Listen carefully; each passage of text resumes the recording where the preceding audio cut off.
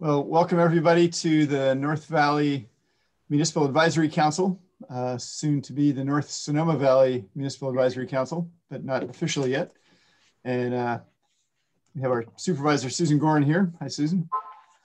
And good to see everybody. So I'm going to call the meeting to order and I'll lead us in the Pledge of Allegiance. As soon as we get a picture of a flag. All right.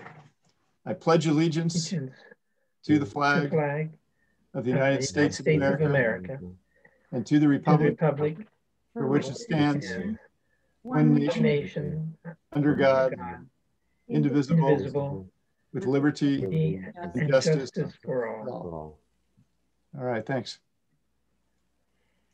Just a note on that, Ariel told me it's not required, and you know, it's funny because several years ago, I probably would have said, yeah, let's not do the pledge, but somehow recent events have made me appreciate, you know, democracy, I'll put it that way. And so it feels good just to kind of acknowledge it in that way. Okay, so, and now Vice Chair Doss, would you take roll, please? Sure, Chair. Arthur Dawson, Chair. Here. Kate Eagles, at large. Vicki Handren, at large. Here. Mark Newhauser, at large. Here. Matthew Dickey. Here. Angela Nardo Morgan. Here. And we know that Melissa and Jed are both absent. Both of our alternates are gone tonight. So everybody had to show up. They're alternating. All right, thank you, Vice Chair Doss. Just a couple little announcements. Question and answer and chat are turned off from the meeting. When the public comments open, for members of the public out there, please use the raise hand function on the Zoom, and then you'll be recognized and promoted to speak. And usually Ariel keeps track of that, so thank you, Ariel, for keeping track of that. And if at any time it looks like our meeting's been hacked, we will immediately terminate the meeting and then reschedule for another date. If you want to make, I should just mention that, you know, the MAC has a limited purview. And so there's a number of things that we can't address as a body, as a county governmental body, including land use decisions, but people are welcome to speak on those kinds of issues during public comments. And if you want to make have your voice in the official record on those things, you can write letters or speak at a meeting of the Sonoma Valley Citizens Advisory Council or the Board of Zoning Adjustments, and we'll broadcast that information. But so you're welcome to speak about anything here, but there's some things that we can't necessarily address. But we'll do our best to at least point you in the right direction if this isn't the place for us to take action. Okay. Do I have a resolution? We have 2 months worth of minutes to approve. Do I have any comments or corrections on the January 13th minutes? Okay. Do I have a motion to accept the January 13th minutes? I'll make a motion. Okay. Looks like we have a second automatically there. So all in favor of accepting the January 13th minutes, raise your hand and say aye, or either one. Aye. Aye. Aye. And then for the February 10th minutes, any comments or corrections on the February 10th minutes? I read them through, and there's typos. There's a few little misused or misplaced words, but all in all, I thought that they caught the content of what was actually said, but I don't feel like it's necessary to pick it apart just for some typos. Thanks, Mark. Yeah, I agree. I had the same feeling, like it captured what happened well, even if there's a few typos in there. So any other comments?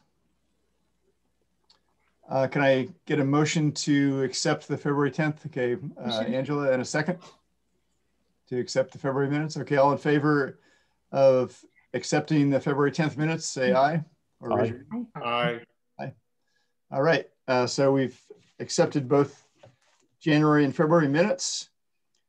And just a note before we head into public comment, my goal is to finish the meeting in under 2 hours. You know, things may happen and that may not happen, but that's my goal. And if we get to 2 hours, I may take a vote and see if we want to take a break or push some items onto next month. You know, I think the public works presentation is probably going to take up a good chunk of time, so I don't want to cut that short. So anyway, that's my hope. But just, you know, we're here to hear people, so we'll make that happen. Okay, so now we have an opportunity for the public to comment on anything that's not on the agenda. And Ariel, do we have any hands raised? Yes, we have Marshall Belling. Marshall, so I'm going to allow you to speak and you should be able to unmute. All right, welcome Marshall. And we're giving public 2 minutes for comments. You're welcome to cut me off if I go long. My wife does it all the time. I'll let Ariel do that, but welcome. Thank you, and thanks for the opportunity. We've lived in Sonoma County for 13 years, and I really just wanted to make sure that everybody knew that in February, Sonoma County released its proposed new cannabis ordinance. The county's hosting a 1-hour town hall on Friday at 9 o'clock and at 12 noon to hear about the new draft cannabis ordinance. And I highly recommend that if you attend this, if you have a well and are concerned about groundwater overdraft. Cannabis is a very thirsty plant. It requires 1.1 million gallons per acre per crop, which is over 6 times more than grapes. And know that up to 3 crops of cannabis can be grown per year in plastic hoop houses with water demands up to 3.3 million gallons. This analysis can be found in Napa County's 9111 report on cannabis that was published last year. The proposed ordinance would allow a cultivation permit on a parcel 10 acres or more that has an agricultural or RRD zoning. In the draft ordinance, the county has identified 65,000 acres of ag land that could be developed into cannabis grows. Permits will be issued with ministerial process where there is no public knowledge or participation. The size of outdoor cultivation is proposed to be increased from 1 acre per 10 acre parcel up to 10 acres or 10% of the parcel size. The county in this chapter 38 said that large greenhouse cultivation operations could have 100 to 200 employees commuting to cultivation sites year round, which could add 400 to 800 daily trips on all of our roads. The county's proposal removes health, safety, and nuisance protections for neighbors who experience the smell of cannabis and fails to increase the current inadequate setback requirements, which are currently 300 feet from the cannabis to your bedroom or to your tasting room. I hope you can attend. Yeah. Thank you. Yeah, go ahead. Yeah, finish up. Yeah, I'd like to share a URL or direct people where to go to sign up for these town halls. Is there a way to do that? Ariel, can we put that in we're not using the chat, but can we put it in the chat so people can access it? Yeah, I can drop that in because I can chat to the attendees, so I can drop it in there. I'll pull it up from the website. I'm familiar. Okay, great. Thank you very much. All right, thank you, Marshall. And thanks, Marshall. We'll have comments from the council members after all the public comments are done. So are there other members of the public that would like to speak? I'm not seeing any raised hands. All right, well, that was easy. Any comments on Marshall's topic and what he brought up? I thought those were striking statistics. There's a lot of them, but the ones that I caught were pretty striking. Yeah, Councilmember Dickey. On the CAC, we've reviewed a number of project proposals related to cannabis. And just in deference to transparency, while it is true that they are incredibly water intensive plants, in fact, we've denied a couple of permit applications on the basis of water use. Increasingly, there are advances in the technology related to water use that are put to very good use, not only in grapes and other agricultural products, but cannabis as well. So while the figures in and of themselves are very alarming, and I would agree, most of these growers are taking advantage of the advances made in water scarce, in the water scarce technology. All right, thank you, Councilmember Dickey. Councilmember Nardo Morgan. Yeah, that is very alarming. 1.1 million gallons acre per crop. Pretty frightening in terms of groundwater and groundwater recharge. And that's something our valley is very concerned about, particularly with fires now. But I wanted to ask Matt with the CAC, what are some of these technologies that they're employing to capture water? And are they working? Statistics that support that they're actually really viable alternatives. Yes, they do work very, very well. A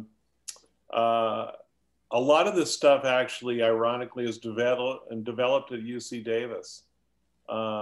And so being in such close proximity to Davis, we do get an advantage here in the Valley for water use. The technologies that have become available, the monitoring systems that are available.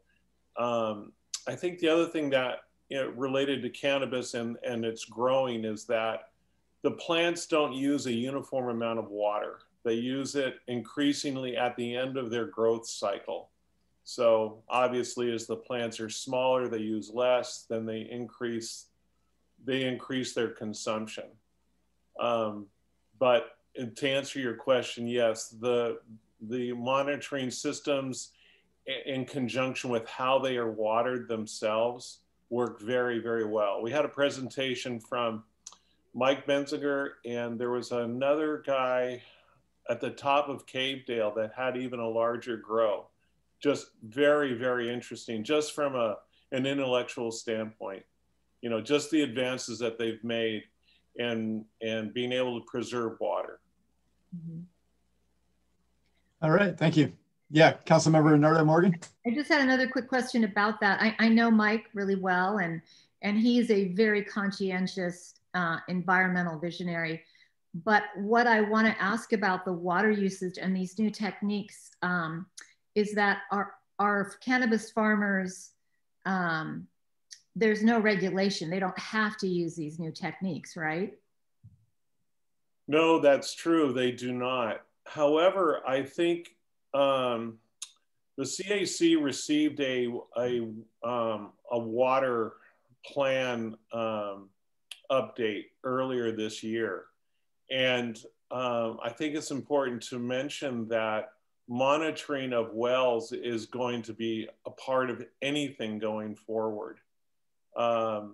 It's a requirement now, I believe. And Supervisor Gorin can correct me on that.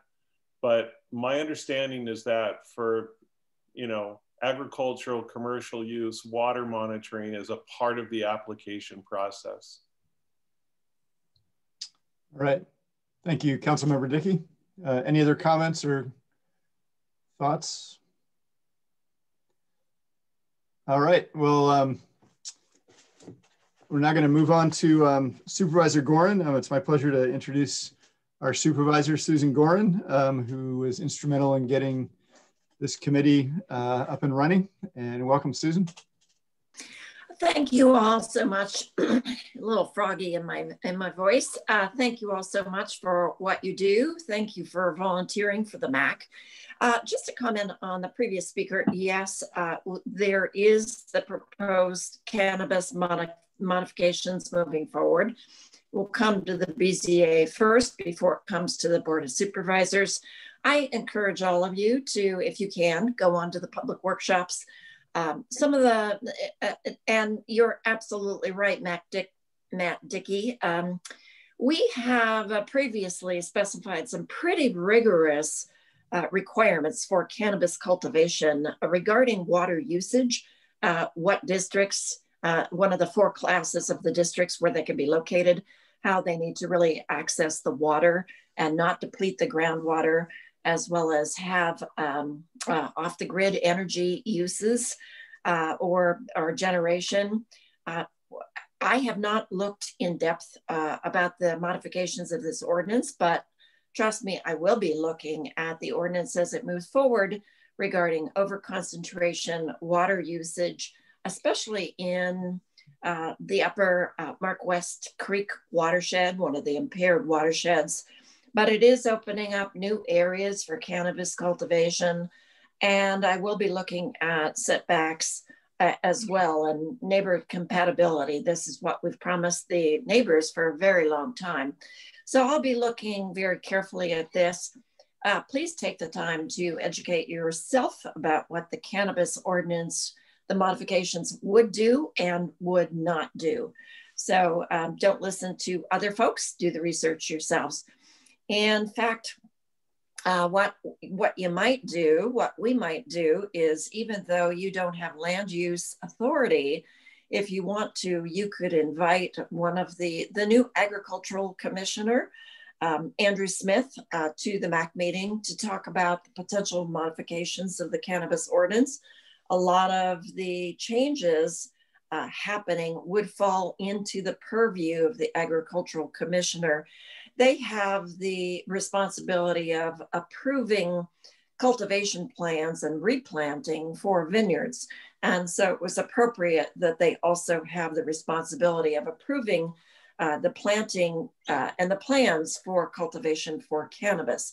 But there are some changes. And then let me say the buildings, processing, all of that will still remain under the purview of Permit Sonoma. So we do have this division going on, but we've shifted some of the responsibility over to the agricultural commissioner. And so it might be one of the department heads that you want to invite to get a little bit better information about what they do and how they're going to move forward, and will they have enough staff to do what they need to do in permitting of the cannabis. It's COVID at the county. We've been having regular briefings each week and trying to figure out the metrics. And please let everybody know who has some questions about this. These are not the metrics that the county has imposed. These are the metrics for reopening that the state has imposed. And they may be shifting a little bit. This weekend may be a good weekend because we may have administered, was it 2 million doses of vaccine within the state, which would trigger different metrics, which may make it easier for Sonoma County to open into the red tier. We are so close to meeting the metrics on our own of reopening into the red tier. But what we are missing by 0.1% is meeting the equity metrics. And that means we are really focused on trying to make as many of the essential groups, food and ag producing groups and other groups, teachers eligible for vaccines who may fit part of our diverse community and our Latinx community. So it's all hands on deck for trying to encourage folks to get vaccines at a very difficult time because we have such a scarcity of vaccines. The state is moving more vaccines to the South and the Central Valley, and we keep saying, wait, how about us? So we will get there, but it's a little frustrating that we have not expanded the supply. I understand CVS has expanded their supply. Kaiser has received additional supplies of vaccines. I got my first vaccination last week, very few side effects with that. And I understand that Sutter is on track to once again deliver the second doses that they had to delay. So that's all good, but testing is equally important. So you might take yourself down to, I think it's Hannah Boy Center that has the pop-up testing. It's not the invasive Q-tip down to your toes test. It's self-administered, and so it's much more comfortable and palatable for folks. It's one of the ways that we can increase and meet our metrics is to expand the denominator, expand the number of folks being tested through Sonoma County. As I mentioned before, I think on one of the, and maybe I'll have Ariel forward to you, there's a work plan for the county for the following year so that you can pay attention to vacation rentals, tree ordinance. We're planning a climate change workshop. It had been planned for April 6th, and now we're moving it back into the month where we're not only inviting the board, but community members to participate in that. Trying to think if there's anything else going on in our lives. Oh, there's probably a zillion and one things going on in our lives. And Damon might know there has been discussion about a revenue measure for fire services. And the discussion now is we may not move forward with that revenue measure in November. We may wait until next year. And so at some point you'll want to get a briefing on that as it goes forward. And we all heard that the special tax, the TOT tax, to benefit schools and Bodega Bay Fire did fail. And Measure B, the schools tax, did fail. And so now they're looking at how they're going to restructure, consolidate, and Bodega Bay has some serious fiscal woes, and they're working with the county to figure out how we can provide some stopgap funding for them. They are losing firefighters. We don't want that to happen because they provide essential services out at the coast. So that's a complicated story, and stay tuned. I am so glad that Janice and maybe Johannes are going to be on with you tonight, and I look forward to their presentation and your comments because it has been exciting about all things infrastructure. I have a couple things working on. I want to really get the multi-use path going in the next couple of years, the bike lanes on Arnold up and running in the next couple of years, and know that at some point we will have an opportunity to presentation from Caltrans. Melissa Dowling asked for a few details about replacing 2 bridges on Highway 12. Caltrans came to me a year or so ago and said, we're going to need to replace 2 bridges, one across Hooker Creek by Madrone and one across Sonoma Creek by Hoff Road. And I said, can we hold off a year or two because we need to get the Boys Boulevard Bridge replaced and that arterial open. So that's what they did. And we look forward to having a presentation for the 2 MACs talking about the bridge and extensive public outreach for the traffic impacts along Highway 12. So more to come, but I just wanted to put that on your radar. And these are seriously old, degraded bridge. They would qualify for Arthur Dawson's research into historical records. Hooker Bridge, or the bridge over Hooker Creek, is 100 to 120 years old. And we're so lucky it didn't fall down before this. So it's imperative that we get this replaced sooner rather than later. So that's my report for tonight. And once again, thank you so much. And I'm here listening to your comments. All right, thank you, Supervisor Gorin. And Chairman Dawson? Yeah, Vice Chair Dust. Just for the record, Councilmember Eagles has joined us. Thank you. On the attendance. Yes. Welcome, Councilmember Eagles. Thank you. Excuse me, Chair Dawson, for being late. I was listening, but the phone allows me to come into the public part. I couldn't comment, so I was listening in, but hit bad traffic. Thanks, all. Yeah, no problem. Glad to be here. Yeah. Glad you're here. Yeah. So now we're going to move on to the presentation by from Transportation and Public Works from Janice Thompson and, yeah, see if I can pronounce his name right, Johannes Hoverts. Is that right? And welcome to our Municipal Advisory Council meeting, and we're looking forward to hearing what you have to say. And I'm sure we'll have questions at the end. Great, thank you. Like you said, my name is Johannes Huberts, and I'm the Director of Transportation and Public Works for Sonoma County. Janice is the Deputy Transportation and Public Works. So we want to give you an update on our pavement preservation program this year, what we're planning on doing.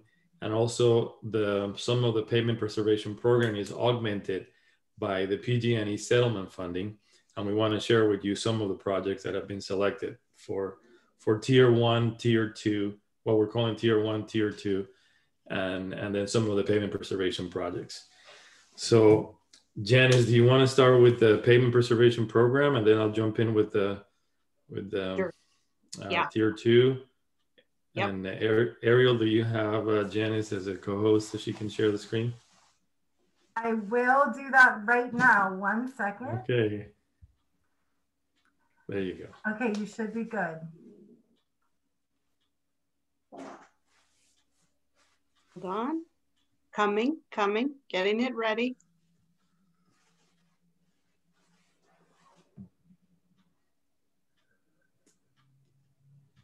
Okay. So like Johanna said, hi everyone, Janice Thompson. I'm the Deputy Director of Engineering and Maintenance at Transportation and Public Works. And I have a really quick overview for you, kind of on our paving program, the funding sources, and how it breaks down by district. So are you all able to see my screen? Yes, Oops, I can. Yeah, okay, good. Okay, so we call it the Pavement Preservation Program. We all shorten that to PPP. It is a 2-year program that we run by the Board of Supervisors and get their approval every 2 years. The contributions are listed there on your screen. We get a very generous general fund contribution from the board. We have SB1 funding, that stands for Senate Bill 1. That is a state measure where we get funding as well. And then there's a few local fees and taxes, and all of that gets mixed up in a blender and spits out some funding for us. And for the next 2-year paving program, this was just an example, but for 22-23, we're looking at approximately $34 million program. Now that is county-wide. I'm going to break it down by district. So we're in District 1 here. Overall, Sonoma County has 1,368 road miles, and District 1 has 274 of those miles, which is a 20% share. District 1 is very large geographically. You all are from the northern section, Franz Valley, Highway 12 corridor, but it's a large district, including Bennett Valley, Valley of the Moon, the Springs area, and Vineburg. Those were just some locations that we picked out. And then here is what we're planning for 2021. This is a list of the roads that we'll be doing. And for further information, this totals about 3.8 miles. Last year in 2020, we did about 5.5 miles in District 1. So your paving dollars don't go very far anymore. It's very expensive to pave roads. So I just kind of wanted to give you that general overview. I'm going to stop sharing. That's the end of that part. But that's just kind of a general overview of our paving program and where the funding comes from and how it's distributed. And I'm not sure if you want questions now or questions at the end. What's your preference? Why don't we keep rolling? We'll take questions at the end, if people are okay with that. Yeah. Okay, great. So Johannes, that was a little bit about the paving program. You want to cover PG&E? Absolutely. So as you guys know, the county allocated, or you may know, county allocated roughly about $58 million for resiliency and infrastructure to the Transportation and Public Works Department.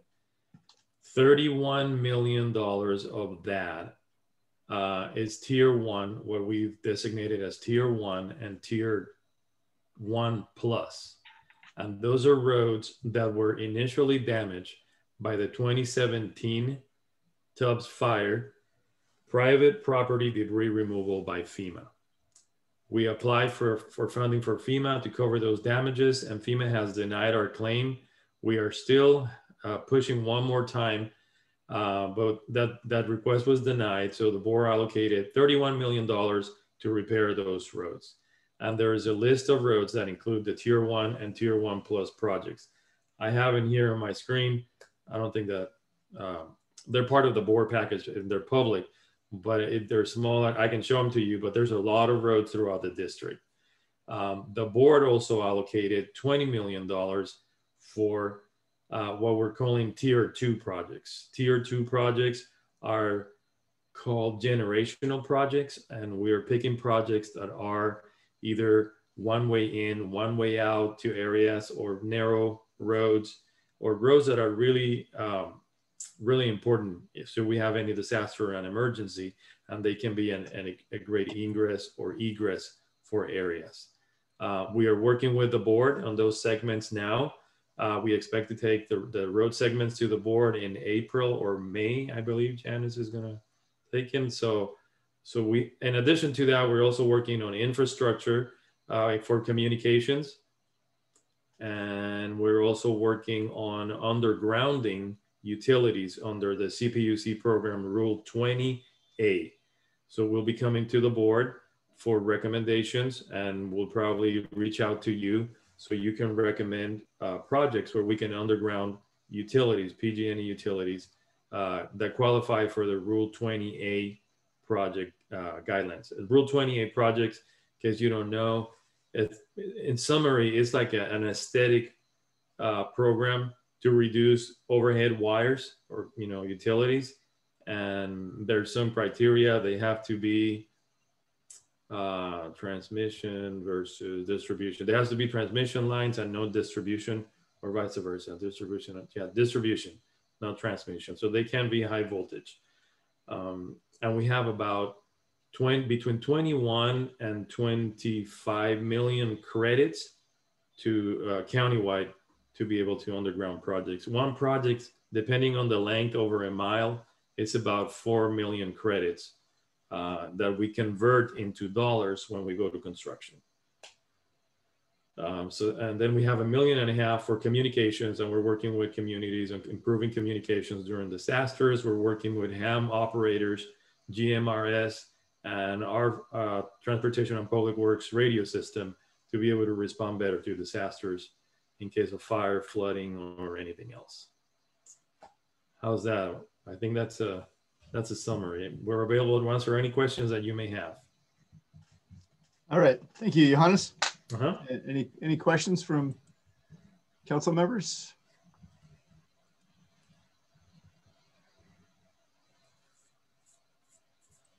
Sorry, I'm trying to get back to a gallery view, and there we go.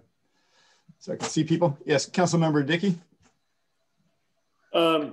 Question about Rule 20 and their projects. Is Highway 12 a county? Do you have authority over that roadway, or with the state? That is a state route. Right. So that would not count against the money that you've been allocated, would it not? No, no. Okay. We have no jurisdiction over Highway 20, even though we work good with the state. We partner, especially when we have dual jurisdiction intersections. We work together with them. So it's going to be largely like residential areas, correct? I mean, like along Madrone Road or along Arnold Drive, where those kinds of areas then, huh? Yeah. And you're going to probably identify larger roadways so you can make the dollars go more efficiently, I assume. Yes. Would you like to participate in the selection of projects? Sounds like you know a lot about him. I do not. I have a pretty full plate at the moment. There you go. Okay. All right. Thanks. However, I might in the future. Yeah. Okay. And so, you know, in combination with that question, it would seem to me that if you were going to improve a roadway, if you were going to do a pavement preservation project in an area, would it not make sense to do the undergrounding for communications or infrastructure repair and undergrounding at the same time? It does. In most cases, it does. In other cases, it doesn't matter because the undergrounding may be outside of the paving structure. So it doesn't matter. Like, for example, we're doing one in Freestone where we just finished paving, and the undergrounding would be outside of the paving prism, of the paving section. What we're looking at, it's in the future to, in addition to undergrounding PG&E and cable, not cable, PG&E and phone is what we have, undergrounding for broadband. And that's something that we're working on and trying to figure out how to fund that. So that leads me to my second question regarding infrastructure. So Highway 12 being a state highway, we can't get expanded broadband into the valley from Santa Rosa because, you know, through the county, because it would be a state authority. Would that be correct? So if we wanted to bring, you know, Sonic, for instance, is expanding their, you know, their distribution, right? And I'm wondering, do they have to get authority from the state in order to work along Highway 12? Do they have an agreement with you so that you can do it? And would that be part of what we could anticipate here in the valley? Because broadband is pretty iffy, you know? Yeah, I agree. So typically how that happens is Sonic would get an encroachment permit with the state. And when they get an encroachment permit, and there's several different ways of doing it. You have a franchise agreement with the jurisdiction, or with Caltrans, you have an encroachment permit process, and they allow, you know, work. If they're only crossing, it's a lot easier if they're crossing the state route rather than being parallel to the state route. I'm not familiar with the regulations on what the state allows and where within the road right away, but that is something that they can work out with the state. Is that a long process to work inside the franchise easements? Yes. Oh. Yeah. Oh. Thank you. Yeah. Councilmember Newhouser. Thank you.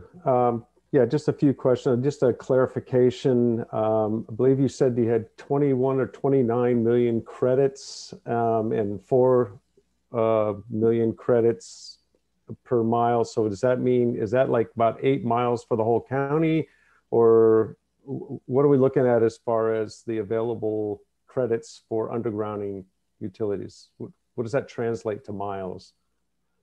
It's really, there's really not a one-to-one match because every project is different, right? So one project, there could be a project that is 1 mile. There's, you know, not too many driveways, and we have, you know, there's not too much complexity on the project.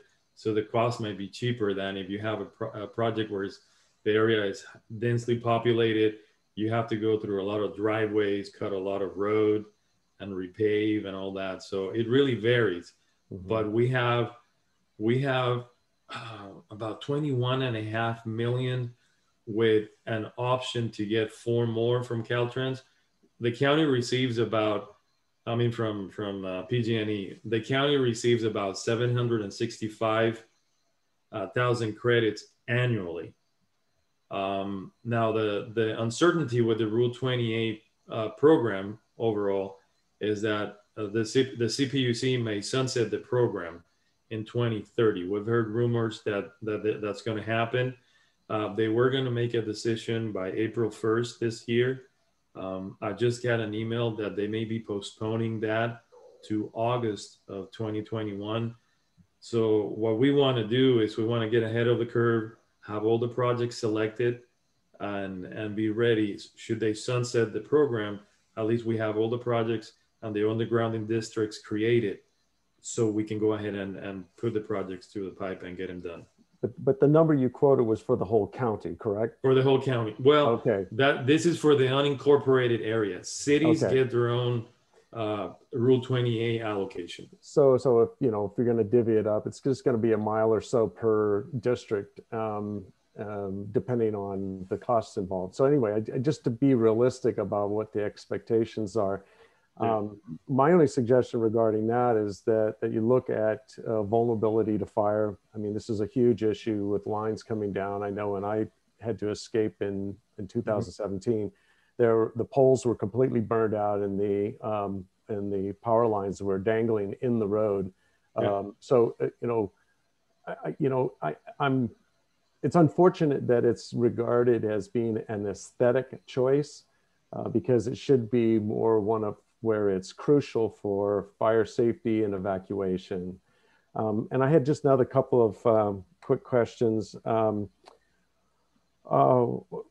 a comment. But the other question was going back to Ms. Thompson's presentation and the lack of funding and the few roads that will be repaired in the coming year. Is the state or is the county lobbying the state for a greater allocation of funds for county road improvements and maintenance? So Mark, let me see if I can address one of your concerns. The first one, I agree with you on the Rule 20. We've worked with the CPUC. The county got ahead of this early on. We have consultants, and I've been going to San Francisco maybe with the CPUC to try to change the rules and regulations of Rule 20 to include fire areas, and that's not happening. We haven't been successful there yet. But I can tell you that when we're looking at, for example, we're doing the Freestone project, that happens to be in the county on a high risk fire area, and it meets the requirements of the Rule 20A.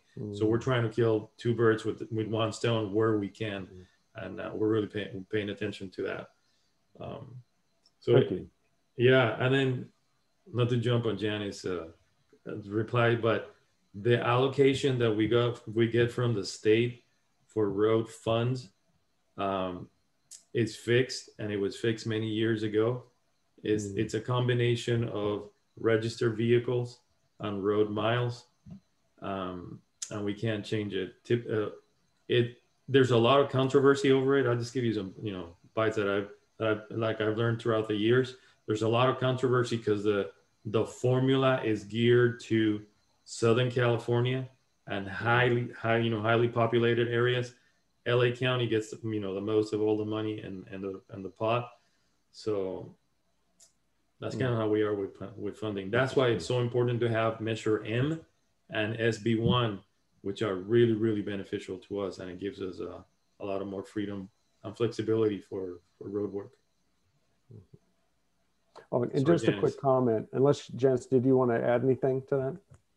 No, I was just going to say, Mark, what Johanna said. That's good. That's good. You're in agreement.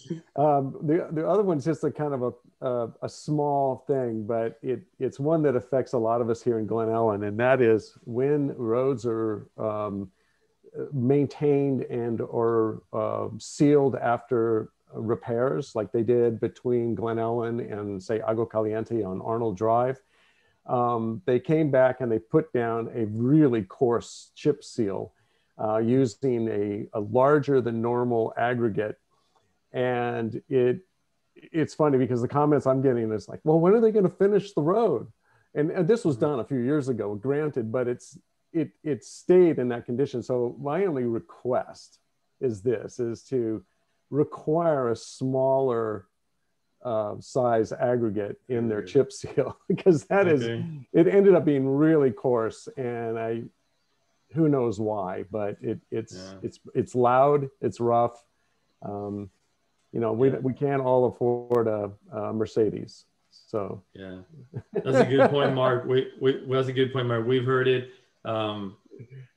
Chip seals can be loud, so we're trying to stay away from chip seals in the future if we can.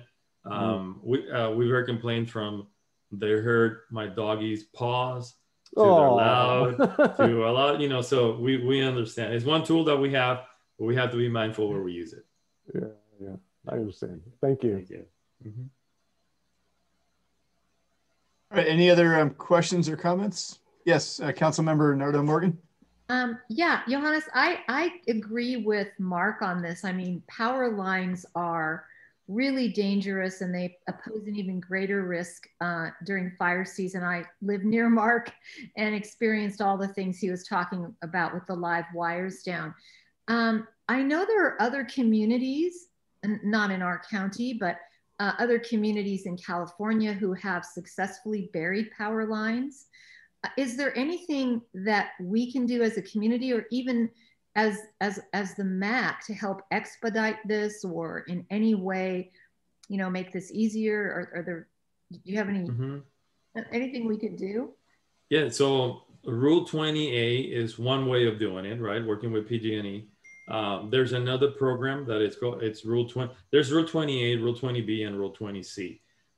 I'm also working in the Larkfield Wiki-Up area, and I'm trying to get a Rule 20B project going.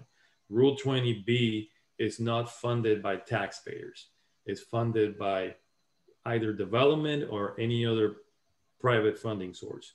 That's another way to do it. Those are the two that I know. You know, you have a developer underground when they develop a parcel or a property.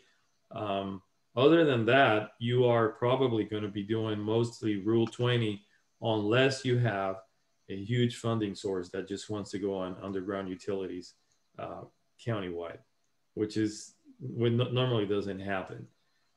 We know how important it is to have for safety undergrounding on the poles. You know, I've been out in all the fires. And I can tell you that sometimes we go in one way and the poles, because of I don't know if it's creosote anymore, but of the coating that the poles have, they burn very slow and they burn from the bottom. And when we go in to try to clear up a road, when we go out, sometimes the pole has burned, the bottom at least, and it's hanging on the side of the road. So I've been with our guys where we have to cut the pole out and call PG&E. So that they're not, you know, the best option, but I can tell you that in remote areas, it's going to be very, very difficult to, like the road, for example, the glass fire. It's very, very difficult to underground those utilities. You probably see more undergrounding in more densely populated areas. Oh, I know that probably didn't make you happy, but that's kind of like the reality that we have. We would love to underground, just so you know. We try to make the push. We try to change the program. So it would include fire, you know, prone areas, but the CPUC and PG&E are not moving on that. It'd be great to get, you know, local generation with solar panels, you know, so we don't have these lines going all over the place. There you go. That would help. Yeah. I think Supervisor Gorin had a comment or a question. Well, I'm going to put Johannes on the spot. He knows that I love to do that. And so, Johannes, of interest to the entire village of Glen Ellen is the repaving of the decking of the two bridges. And you and I have had conversations about that. And I think you were going to check on that, but maybe Janice knows. So when can we get the decking on the bridges replaced? So Supervisor Gorin, thank you for putting me on the spot. I like to be put on the spot. I think it keeps you young and energetic. So typically we used to, just so you know, we used to pave bridge decking, right? And we used to pave that. And throughout the years, we've learned that when you have a concrete deck and you pave on top of it, you're adding weight. There's moisture that gets trapped in between the two layers of different materials. So what we've done is we've stopped most of the bridges, we've stopped paving them. And what we do is we grind them. We may add a 1-inch polyester concrete layer on top of the deck, or we may use something else called methacrylate and methacrylate the deck and preserve it. I know that we have, that is a bridge maintenance program project that we're working on, and Janice can elaborate on that, but we have about 15 or 16 bridges that we're getting funding to methacrylate countywide, and this project's maybe there. So Janice, How's that? Yeah, I'll just add that we are ready to go, Supervisor Gorin. We have 24 bridges ready to go. And I hate to throw Caltrans under the bus, but they don't have their they don't have their funding available. So we've missed it for this season. We continue to work with them to fund our projects. We're ready to go. As soon as we get Caltrans funding, that'll happen. I know that the Arnold Drive Bridge over Sonoma Creek in downtown Glen Ellen is in that. What is your other bridge? Now it's called the Jim Birkeland Bridge, which is the bridge straddling the Sonoma Developmental Center. Yeah. Okay, I'll have to check if that bridge is in the project we have ready to roll. And I'll get back to I was so excited. You were just leading into good news, and then well, I have two more for you, Supervisor Gorin. The Arnold Drive bike lane. That was my next question. RFP request for proposals for design is being advertised, so we're probably going to be receiving RFPs within the next month to go to design, and we're working on the funding for construction.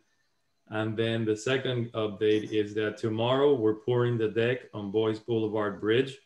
If you guys want to see that tomorrow, 8 o'clock, we're pouring. I'm going to be out there with the drone, taking some really cool pictures and a few other ones. So should be a good time.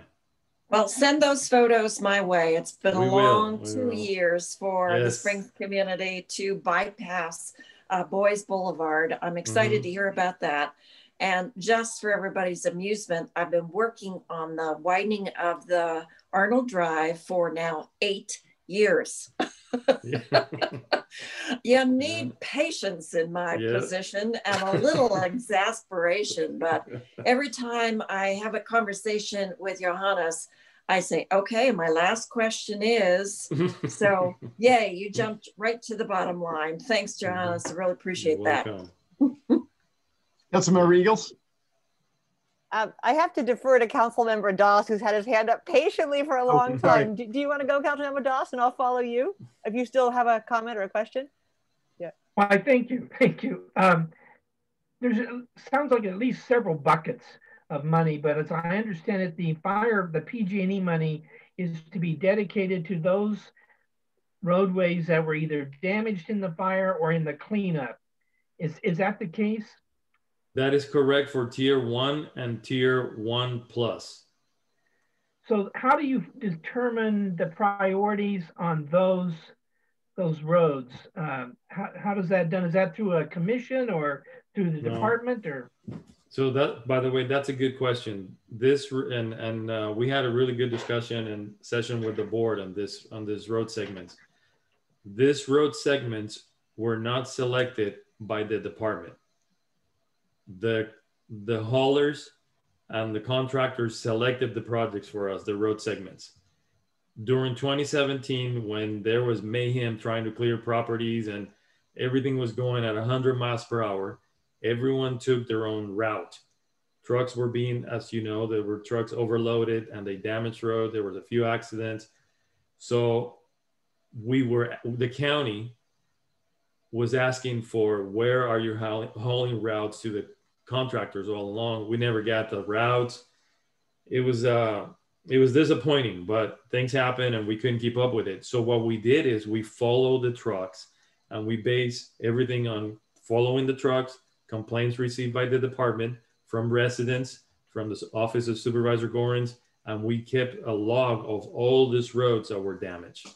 When we were done, we came to FEMA and we gave them a list of over 80-something million, and they said, sure, we'll pay for this, because we had talked to them right after the fires and we knew what was coming. So they promised that they were going to, verbally, they agreed that they were going to do this. When time came to do it, they rejected the appeal. So we had a list of all the projects and all the damage that happened on all the roads.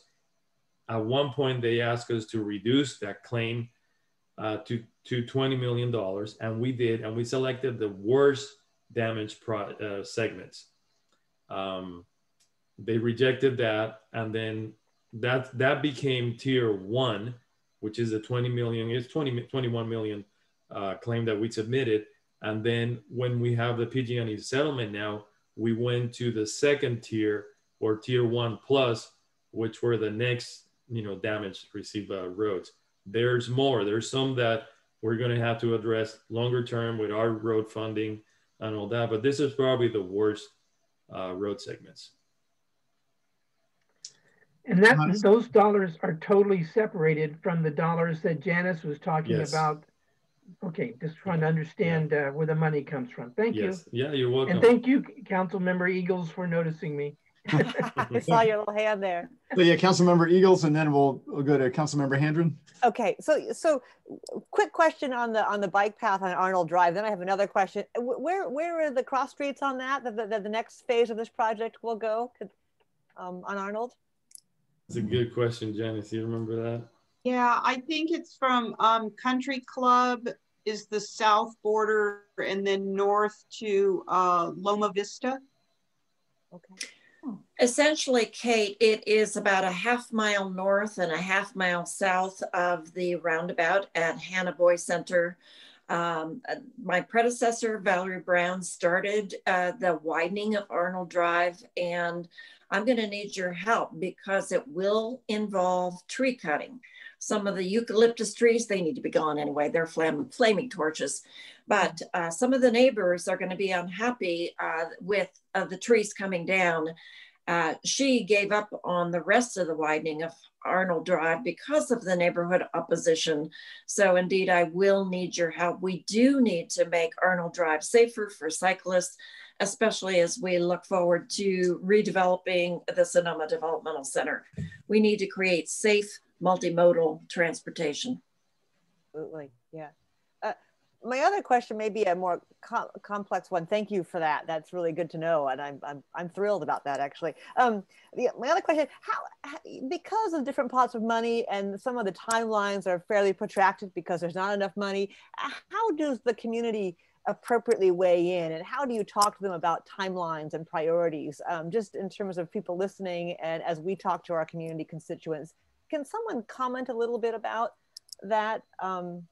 I know you take on board what people say, but it could be, quite a few years, correct? So Supervisor Gordon, if you don't mind, I'll start, and then Janice and you go. So Kate, we have, for the pavement preservation program, we go to the board every 2 years to select the projects and start working on design. First, we go out to the field, assess the road segment, determine what type of maintenance we're going to do, and then we do the sign, then we put the plans and the specs. So it takes a long time to get the projects from the list of projects to a bidding product, right? Going out to construction. So we have about a 2-year window.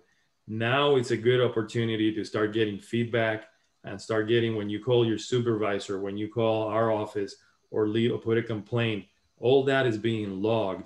And when we go out to put that list of projects, we reach out to Supervisor Goring, the community, the service requests that we have received, all the complaints, and we put them in, we have a list, and then we select the projects. So it takes about 2 years for all that to happen, to do it, right, and how we do it. So that's why it takes so long to do it. Now, the $58 million for PG&E, part of it is going to become part of the pavement preservation program, which is cool because we're just plugging them in those 2 years. And I say it's cool because I like to have more money to pave, but Janice is going crazy with all that money and projects and figuring out how to get them out, on the ground. So it's a good problem to have, but it is logistically, it takes a lot of work.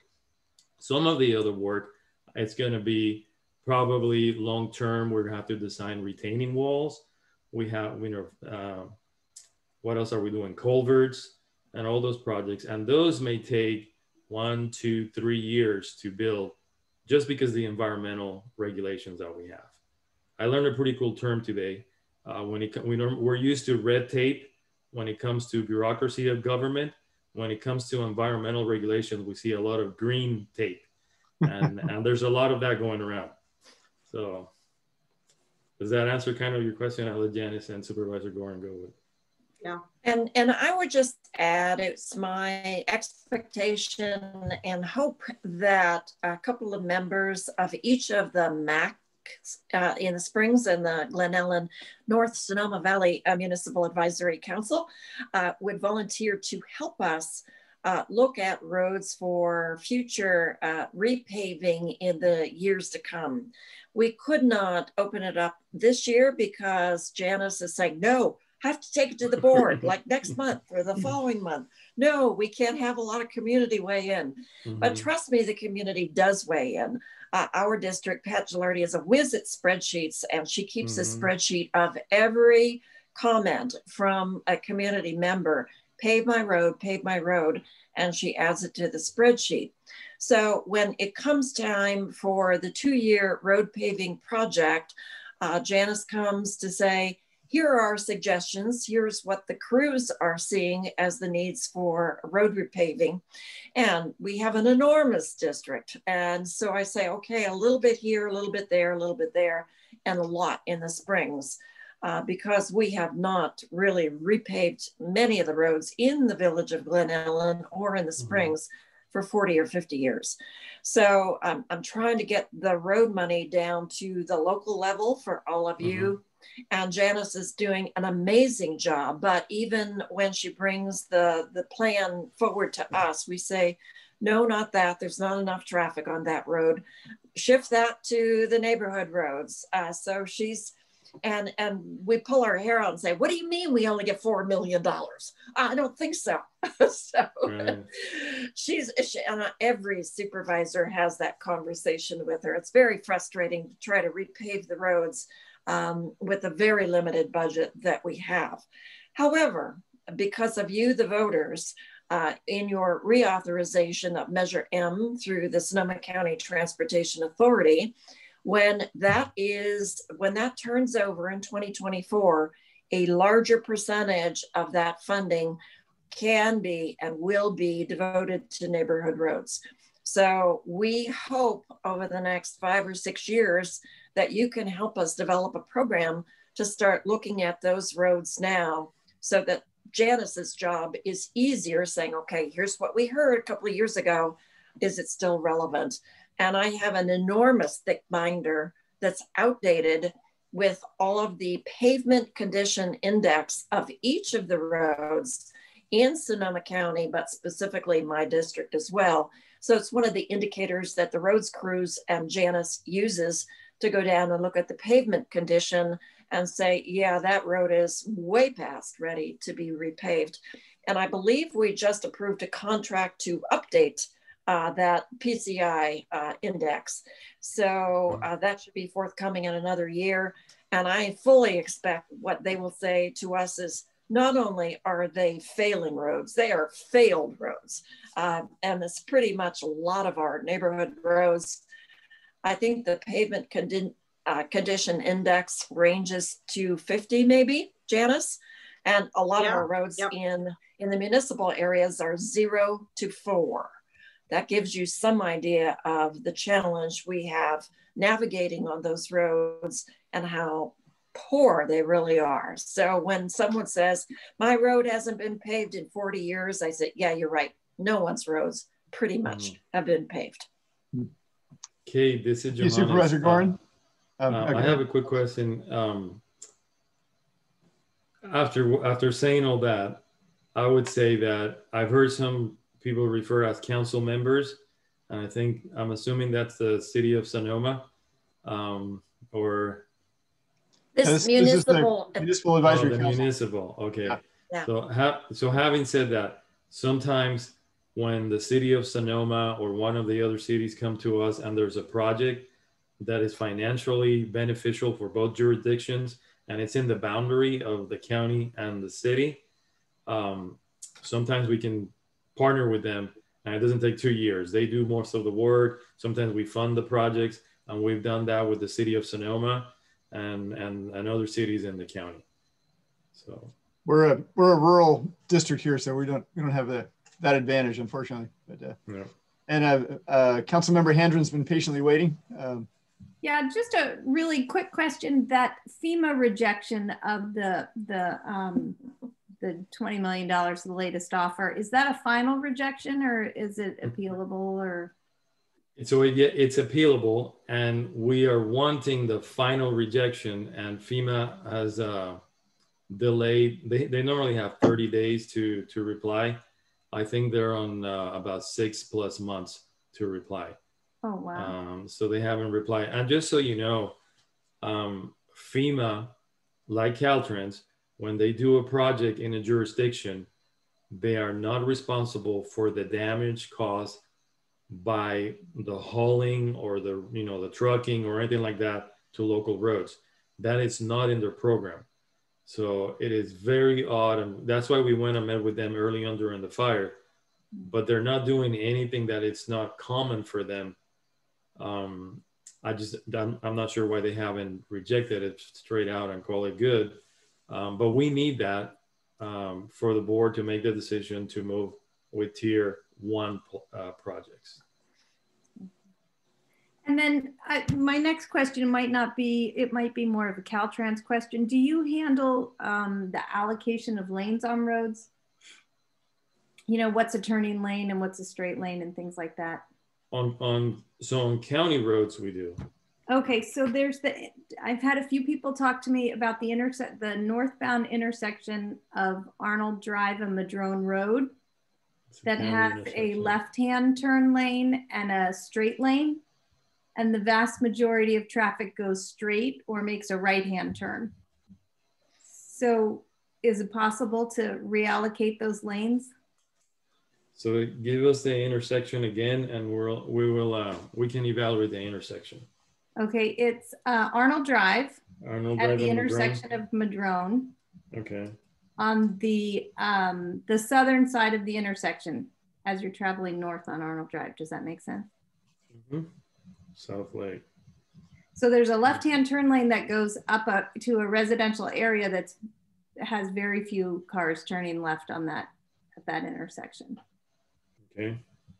So what have you noticed? Delays or collisions or? Delays, yeah. Delays. During commute times, it gets backed up because cars, and if there was a right-hand turn lane and a straight lane, it would really help the flow of traffic go much more smoothly, because that's how traffic flows at that intersection. Okay, we will look at it. Thank you. Yeah, thank you. Councilmember Handren. I have some questions about downtown Glen Ellen. My office is downtown Glen Ellen, and you know, it's a weird intersection. I'm sure you guys are familiar with it, with the 3 roads coming in, and it's a really long crosswalk, and every time I cross the street to go to the market from my office, I feel like I have to be really careful and kind of assertively walk out there like somebody with a 6-gun practically, you know, you know, it's complicated. I understand that. And I'm wondering, well, 2 things. One is, how complicated would it be to get one of those flashing crosswalk indicators? Because I've noticed that it can be hard to see somebody ready to cross the road as you're coming along Arnold. It's not, you know, there's vegetation, there's a turn, there's all kinds of stuff going on. So if there's some kind of a little, I don't want a traffic light, I don't think anybody else would want that either, but just some kind of a flashing crosswalk light to let drivers know that there's somebody, you know, crossing the street or about to cross the street. Yeah, what would be involved in sort of getting that? Sure. So first, we would analyze the intersection and see if there's anything that that we can enhance. Typically, when we work on traffic issues, we start with the least restrictive measures first. So I don't know the type of crosswalk that you have or the sight distance, but we would look at the sight distance, the type of crosswalk, the visibility.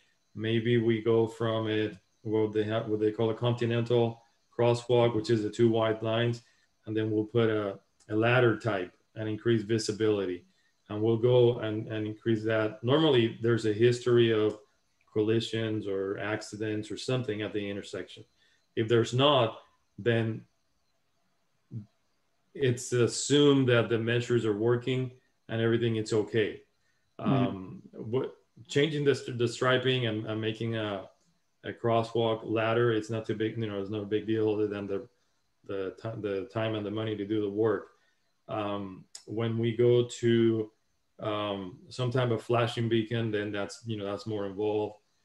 There's maintenance, there's cost of installation and maintenance in perpetuity. So sometimes that's what you need to do. But if we don't install anything that we don't have to, because it's cost and, you know, road maintenance and maintaining those things in perpetuity. But we can look at the intersection and determine what, you know, any enhancements that we can do. How could I find out what the accident record is for that intersection? So you can try to contact Caltrans, or we can check. That information is not public, but we get collision reports and we document the county as a whole. We get all the collisions that happen in the unincorporated area of Sonoma County. And on Friday, I sit down about 3 o'clock and I start reading fatalities. By 5 o'clock, I'm drinking and I'm passed out because of the depression of all the collisions that I've seen, and people drinking, driving, using drugs and driving into trees and dying, and horrible. But we get him and we have to read him and see what we can fix from an engineering perspective, right? So we get him and we can do a check on how many collisions have been at this intersection. And that's how we treat that. Yeah, Councilmember Nardo Morgan. Well, Arthur, and I just wanted to say there was a woman seriously injured in an accident there, Evelyn, who used to work at the bank. So yeah, right. Yeah, so let me add something real quick before we go into that. So this is from a traffic perspective. There are correctable collisions and there are non-correctable collisions. We can correct issues that are either through engineering, we can correct. We cannot correct a drunk driver, for example, or a distracted driver. We cannot correct those collisions. So what we can correct, engineering can treat it. And then we have the 3 E's of traffic, and we have the engineering, the enforcement, and the education. And we can educate people, we can do engineering, and Highway Patrol does the enforcement. Thanks. Yeah, that all makes sense. Well, I'll probably contact you and find out what the. Sure.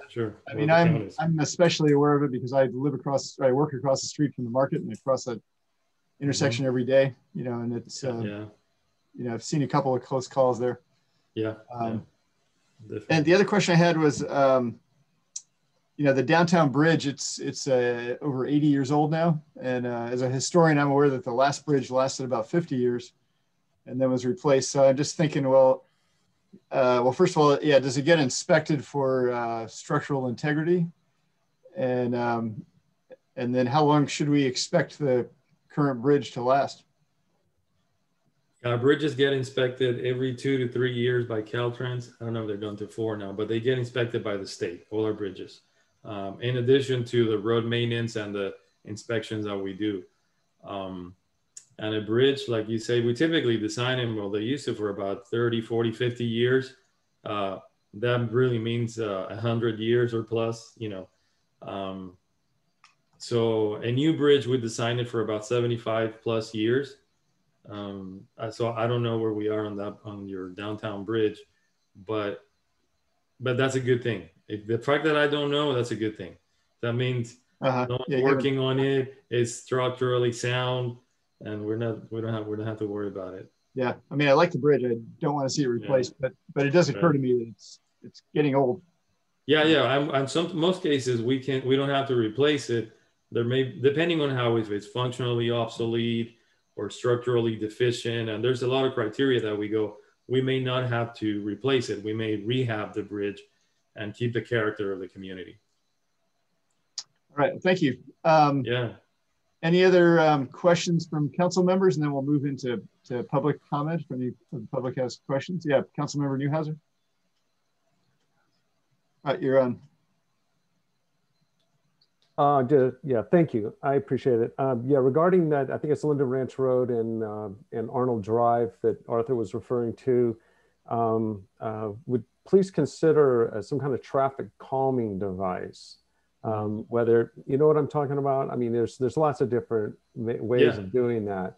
That might be really helpful. I understand putting in any kind of electrified lighting system for a crosswalk is expensive and et cetera, but there are other things that can be done. Because you know, they're trying to make that more user-friendly, pedestrian-friendly. So that's one thing.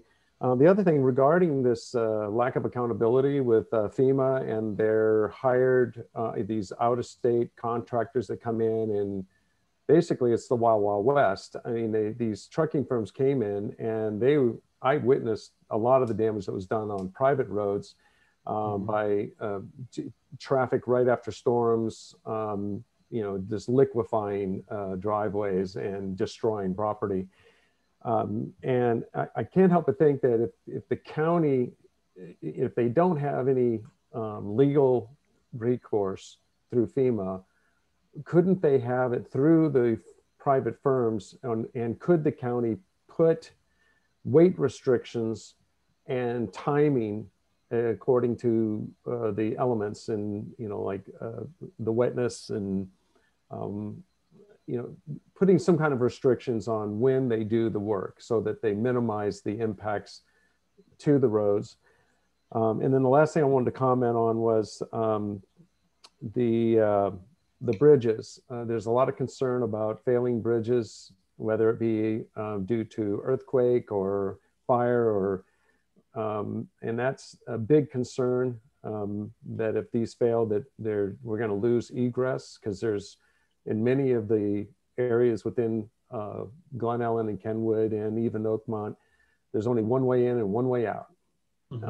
So that's something that, anyway, but if you could respond regarding the trucking issue and the lack of accountability, I'd appreciate it. Yeah, Mark, so some of the, half of your question I think is legal, so I'm not even going to step on a legal, you know, whether we can go after them legally. I do know that the roads are the roads are public. You cannot restrict that type of traffic on you know, on public roads. We get the same argument when we have timber harvesting plans and stuff like that. As long as they're legal loads, they have the right to travel the public right of way. So that's where it's difficult. Of course, we can make things difficult for them if we have noticed that this is going to happen. We can always close the road for maintenance, quotation marks, when it's actively happening, right, and disrupt the operation. But we're beyond that. On your bridges, we have about, I want to say we have about 14 or 15 bridges that are seismically retrofits now that we're trying to replace or rehab.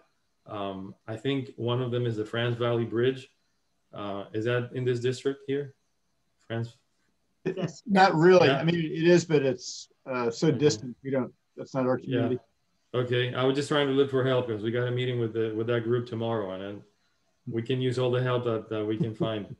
But that's one that we need to replace as well. And sometimes people get attached to a bridge, and sometimes they need to go, because like you say, if you get some good shaking, then you're going to be we don't have access or egress out of your area because your bridge failed. So we don't enjoy removing bridges with character out of the community, but we love making bridges safer for the community to function better. And sometimes we try to do the best that we can with the bridge, but sometimes it's I have an engineer that I know.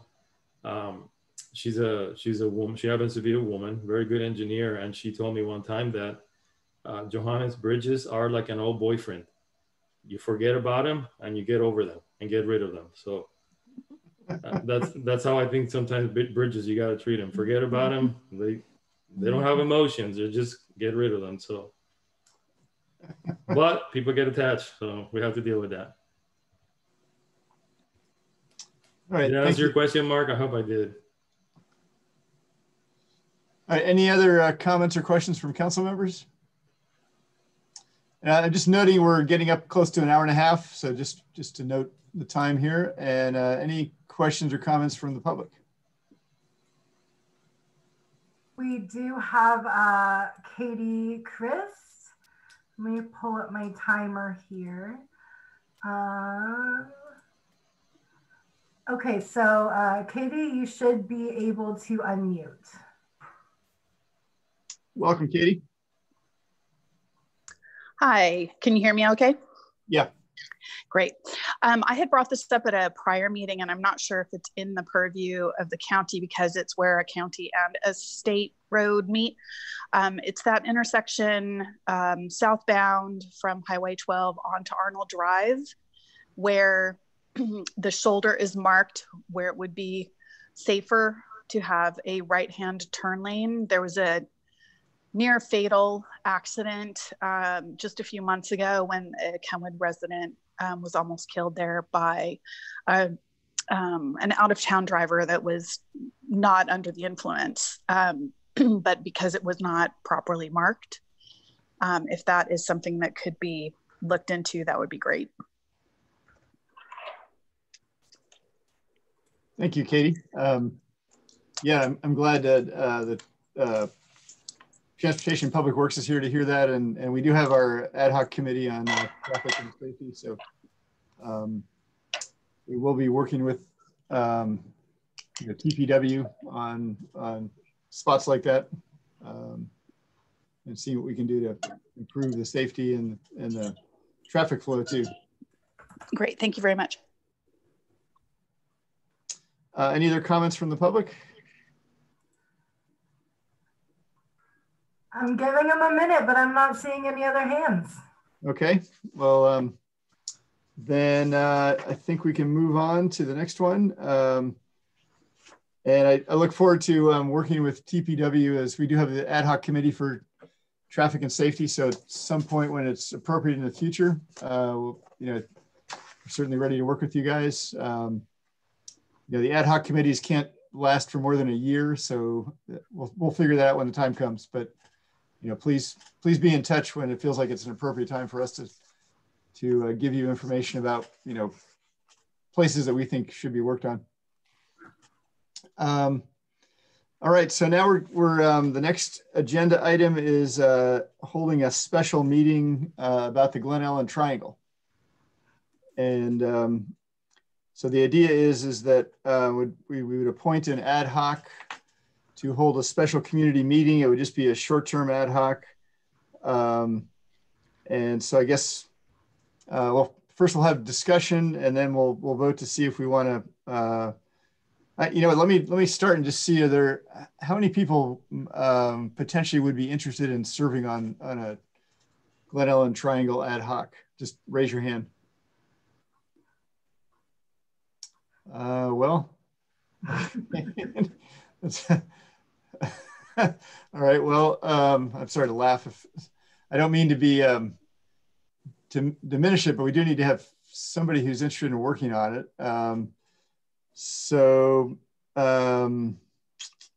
Any thoughts on how we can address this, maybe without an ad hoc, or is there anybody here who would be willing, let's say in the next 6 months, to serve on an ad hoc for maybe 2 or 3 months just to make that meeting happen? Yeah, Councilmember Newhouser. Yeah, I'm familiar with the issue. I've also considered what could be done, and I know that there's people within the community and that are very interested in this.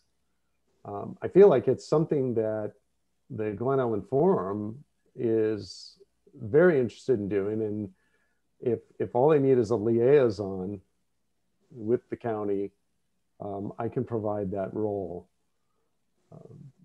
I feel that they're kind of the driver in this project, and I don't know if there's anybody from representing Glen Ellen Forum. I know Leslie Vaughn is weighed in on this in the past, but I noticed that she's not part of the attendees today. Thank you, Councilmember Newhouser. Yeah, that's great. Councilmember Narda Morgan. I want to say, well, I'm on the board of the forum. I am leaving, but Melissa is really, driving this. She's not here. So I think she might be someone who would probably, I don't want to speak for her, but I think she'd be very interested in being a part of that. Because you're right, Mark, the forum is really driving this project. Mm-hmm. So we might, I mean, I don't know if we want to wait and ask her, but she seems like a very likely person that might want to be part, you know, take this on, possibly. And perhaps what we could do was you know, tell the forum that we're supportive of their efforts, and you know, we could somehow, if they want to have a public meeting, we could be co-sponsors, or at least, you know, we could show up as in support. Yeah, Councilmember Newhouser. Question for Angela. Do you feel that this is something that the folks on the forum committee want to do sooner than later?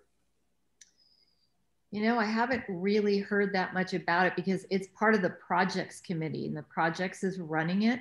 But I know that they've already gotten a landscape architect. They're looking at it. I think they're looking at, you know, native plants. They're really moving forward with it. So yes. Okay. So it's really more about coordinating with the county and maybe land trust, I think. Land yes. trust gave them. Supervisor Gorin. You're mute. Happens to the best of us. Thank you for letting me know that the forum is working on this. Could you please have them get in touch with me because we have some very specific requirements for that triangle, and it's not going to be a park. It's a parking easement. So there's very limited things that the county will allow. And the fire department needs it for parking. The county needs it for parking. So we, so have them get in touch with me. Absolutely. And I kind of agree with that. I'm kind of surprised there were so many strange iterations of what this was going to be, from a skateboard park to a dog park to yeah, no, I think none of those things are going to happen. We like to dream big in Glen Ellen. Yeah. It's okay. Small village, big dreams. I'll make sure they get in touch with you. Absolutely. Great, thanks so much. Yeah, so let's see. Do we need to take a vote to sort of pass on the resolution? I'm not sure how that works exactly. If you don't want to create an ad hoc right now, which it sounds like you don't, you can always create one at another meeting. It doesn't mean you can't do it later. You know, we do have it on the board as a resolution item. So if there was some other resolution you wanted, you know, supporting the Glen Ellen Forum or something, I mean, you can do that. But there's no reason to do a resolution if you're not forming the ad hoc. Okay. Well, let's hear from the public if there's anyone that wants to speak, and then we'll wrap this one up. I am not seeing any hands. I'm going to give it a minute. Giving it a minute. Okay. No one is enthusiastic about the triangle tonight. So now, would it be appropriate for us if we wanted to hold a vote just to say we support the forum's efforts, and like we're not committing to anything in particular, but we support the forum's efforts to you know, work on the triangle? Is that, if that makes any difference to anybody? But yeah, Councilmember Eagles. I mean, based on what Councilmember Newhouser said, could we resolve to communicate or have you, Mark, be a liaison to get back to the county on this? It sounds like that's what has to happen. You know, someone has to talk to the county, and we maybe have that role. Is that worthy of a resolution or a vote? I don't know, but that seems to be a good path. If I may respond to that, yeah. I'm more than happy to play that role, but based on what Supervisor Gorin just said, I get the impression that they could negotiate directly with the county or with her to resolve any requirements that the county has on the land. Fair enough. Yep. Do you have a preference, Susan? I would just table this action because it doesn't sound like it's appropriate. It doesn't sound like you want to work on this. You want the Glen Ellen Forum to work on this. So why don't I work with the Glen Ellen Forum, and then there possibly could be a report coming back to you in the future. Sounds good. Okay, that's fine. Okay, so do we need to take any official action, or can we just table this for the future? You can just, we table it. All right. Okay, and then the next item on the agenda is the Eldridge SDC ad hoc. As we talked about, that we took a vote last time, and I think 4 people, half of us wanted to see it formed in the near future, and half wanted to see it formed in the slightly more distant future.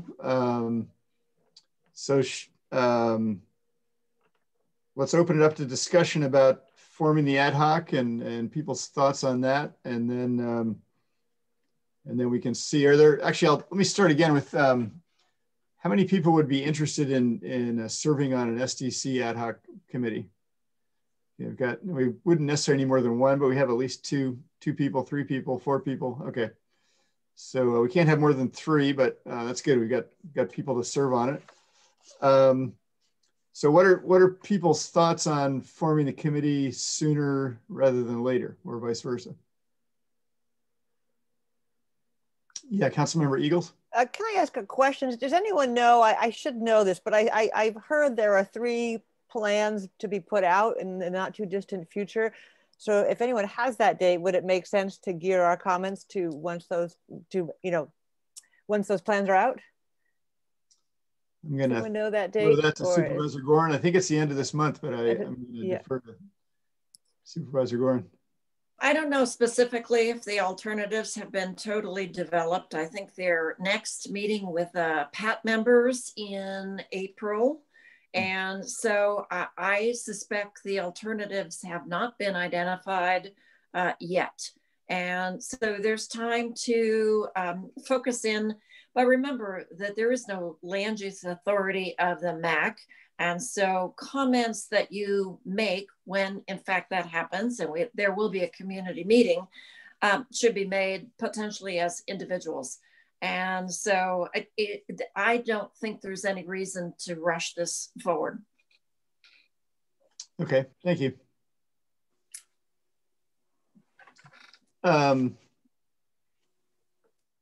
Now we could, if we have people willing to serve, the ad hoc could form and then just be, active as needed in the next, whatever we want to say, 6 months, so that it's already set up, kind of ready to roll.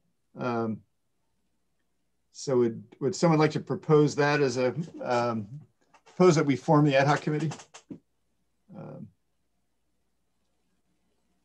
Okay, so we have, Councilmember Dickey moves that we form the SDC ad hoc committee, and do I have a second on that? Second. Okay, so all in favor of forming the SDC ad hoc committee tonight, say aye or raise your hand. Aye. Aye. Aye. All those opposed? Okay, so we just need to staff it, and we have 4 people who raised their hands. Well,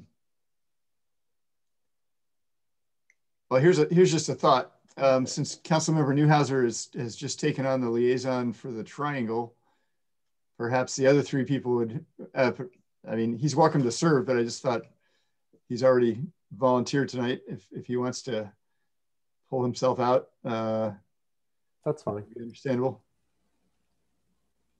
Was that, sorry? Yes, that's fine. That's fine. Okay, so I think we have Council members Eagles, Dickey, and Nardo Morgan on the SDC ad hoc committee. Is that right? Okay, good.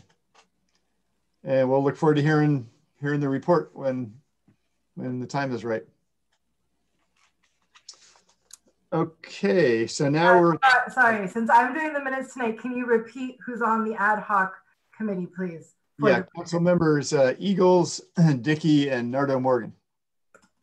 Got it, thank you.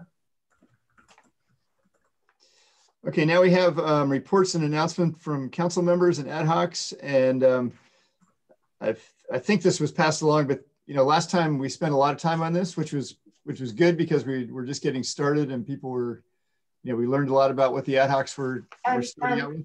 And I'm sorry, it does look like we didn't open it to public comment, but we do have Larry Davis, who I think does want to comment on that. Oh, on the Eldridge SDC committee? Yes, I believe so. Oh, I'm sorry. Yeah, sorry, Larry. Yeah, go ahead. Okay, Larry, you can unmute. Can you hear me now? Yeah. Hi, Larry. Welcome. Yeah. Okay. I just wanted to mention that I have the same feeling that Susan Gorin does about the market survey that's coming up with these plans, and I'm getting a lot of feedback from people I know that there's not a transparency going on between what the county planning is doing, what the planners are doing that are hired by the county, and what the public's getting to know. My understanding is these three plans are three buckets, and we're going to be able to talk about changing pieces of each bucket in the final plan. But what's missing, it seems to me, is some input from people that are trying to get into the conversation but seem not to be able to. So what I'm suggesting is that, is there a way to open up your ad hoc meeting to have a discussion about the public participation in this design, or their ideas about the design, to get them involved? I mean, let me give you a couple of examples. There is a need to come up with some way to fund the retrofit, whatever it is. And in that, we should take into account the needs, the social service needs, and the demographic needs of Sonoma Valley as a top priority. But it doesn't look like, from what I've read of the literature, that the needs, either the service needs or the long-term demographic needs of the Sonoma Valley, are put in the primary place for this use of this valuable site for the whole valley, and particularly for Glen Ellen. And there seems to be some friction about the idea that this is a separate economic development entity that would not be incorporated as part of Glen Ellen in any kind of planning way. So then Glen Ellen is in effect a commercial competitor with some sort of shopping area down there at the SDC. All of that seems to me to be not being discussed. And I would really like it to be discussed, because we're going to be living with this thing the rest of our lives and then after. So I'm just asking if the ad hoc can see its mission as being sort of to reach out to the public and get more input, and get that input into at least the county or the planners. That's just my thought about that. And I have one thing to suggest. I've been asking people about using training, vocational training, as a site there, so that we have vocational training there as one way to help all the people in the valley who need upgrading of their skills. And if we had a residential vocational training aspect, that could be added to whatever plan we adopt, because that's a strong economic motivator for economic development for the underclass, so to speak, or the lower class. Anyway, I just want to put that in there and see if public could come to the ad hoc meeting or something. Thank you, Larry. And I the ad hoc committee could certainly hold a public meeting to discuss, to talk about SDC and public input and all that. Yeah, Councilmember Eagles. Yeah, thank you. And I would welcome any comments from Supervisor Gorin or from Ariel, because we have a very narrow purview here from the MAC. And so we need to really be clear on what that is. And so I'm a little nervous. I would love to have a public meeting, but I don't think we're the ones to do that. And I think that will happen in a different context. And so that's my initial thought. Obviously, I've only thought about it for a minute, but I'm a little uncomfortable, I'll be honest, because our purview is narrow here in this context. Other comments from folks? Kate, I really appreciate that comment, and you're absolutely right. If there will be a public meeting about this, we're not sure yet how it will work out, similar probably to the community workshops that have been held before, probably virtually. And I would just respond to Larry. Larry, send a letter to Permit Sonoma. This is your idea. You want your idea on vocational education to be added to the mix. that is the way that individuals and groups can add their thoughts to the alternatives that are being developed now. All right, thank you. Yeah, and thanks, Councilman Eagles, for keeping us on track there with our purview. Yeah, and I would add that as the MAC and as the representatives of the community, you can certainly, you know, if the ad hoc does end up wanting to write a letter, right, which would come back before this board, this body to be, you know, approved. Oh, I think I froze. Okay. It would come back before the body to be approved. You know, it's certainly appropriate to share what you've heard from the community, but I also agree that perhaps hosting a large public meeting isn't really, you know, so folks coming and doing public comment like Larry just did, I mean, you can include things you've heard because you are representatives of the community. All right, thanks, Ariel. And I have one question for Supervisor Gorin. You know, certainly one of the concerns is all the toxic waste out there that we've heard about. Is there any chance of getting it classified as a Superfund site and getting federal money to clean it?